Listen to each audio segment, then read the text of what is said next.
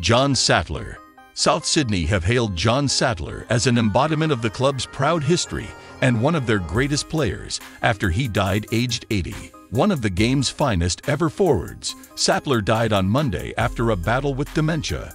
A Rugby League LegendA four-time premiership winner at the Rabbitohs, Sattler also captained Australia 3 times and is famously remembered for one of the toughest grand final acts in history.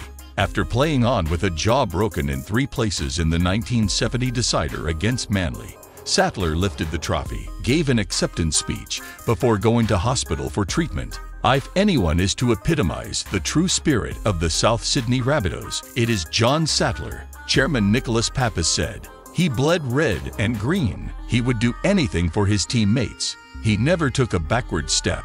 He always led from the.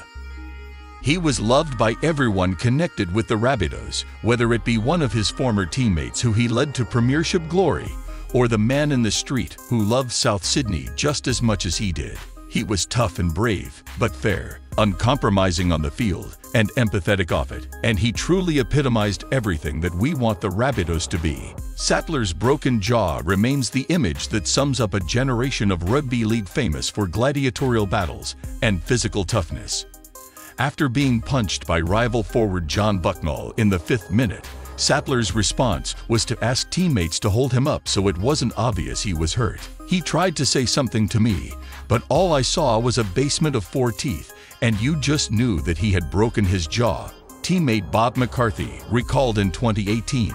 He was talking to, so it must have been killing, and he was getting smacked after as well. He was a tough man, that Johnny Sattler.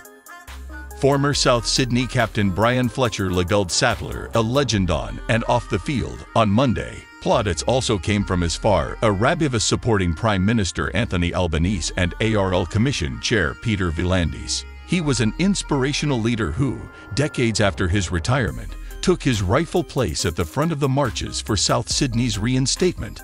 Albanese tweeted, "Sattler's son Scott, a premiership-winning rugby league player in his own right, revealed in June 2021 that his father had been diagnosed with dementia in 2020. Thanks for watching my video. Hope you like it, subscribe for more celebrity news."